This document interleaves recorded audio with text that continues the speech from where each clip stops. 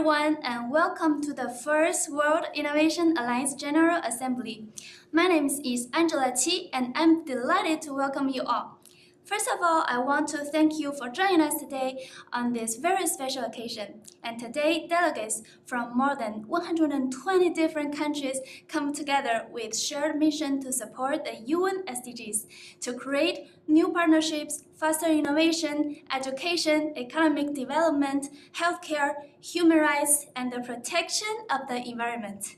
And we are absolutely honored to welcome leaders, experts, entrepreneurs, WI members, journalists, and representatives from leading companies and institutions including the United Nations, UN Global Compact, UNICEF, ITU, World Health Organization, UNWTO, European Parliament, European Commission, World Economic Forum, Microsoft, Amazon, Google, Meta, VMware, Vodafone, Coca-Cola, PMG, Unilever, L'Oreal, Novartis, PwC, KPMG, MasterCard, Santander, Iveria, Siemens, OECD, SEB, Nike, as well as the governments of France, Egypt, Oman, Spain, Peru, Mexico, and other countries.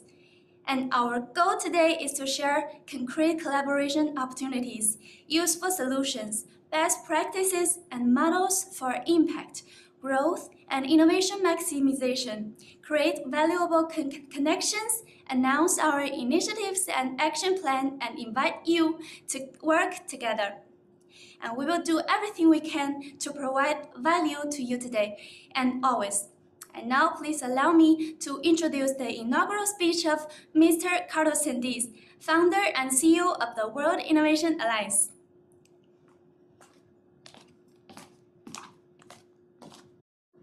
Thank you, Carlos. So I may be biased because he's my husband, but I think he was really inspiring. Carlos, please join me on the stage.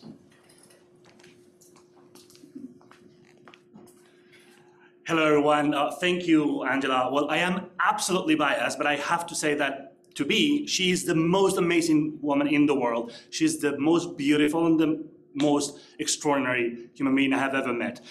Thank you so much, Angela, for everything. Enough, Carlos. Focus. Okay, let's focus.